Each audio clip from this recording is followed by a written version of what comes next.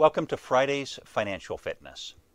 Today we're going to talk about the final way that almost anyone who has a retirement account is able to put money into a Roth IRA account. This final way is called a Roth conversion. A Roth conversion refers to the transfer of an individual retirement account, either traditional or a simple IRA or even a SEP IRA, into a Roth IRA.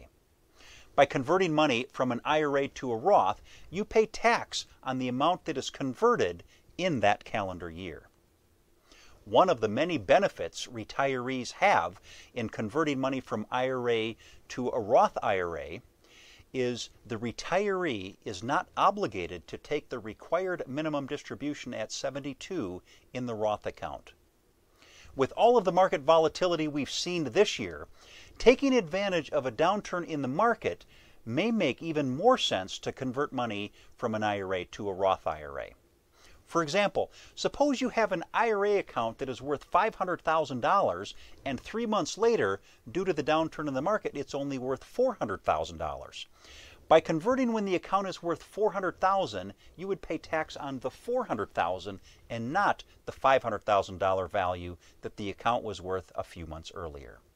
Also, if you have a traditional IRA and your income is down due to a temporary layoff, or you have business income that is down, it may make sense to convert some of your IRA at a lower tax bracket.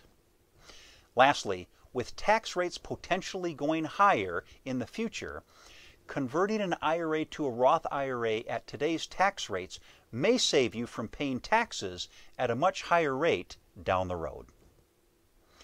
Over the last 3 weeks, we've covered a lot of ground with contributing to a traditional Roth IRA.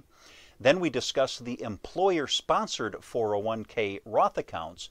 And then today, we discussed taking existing IRAs and converting them over to Roth IRAs. While I'm a big proponent of reducing future tax liability with the use of Roth IRAs, remember, it's important to consult with your accountant to help determine what your potential tax liability may be when using a Roth IRA.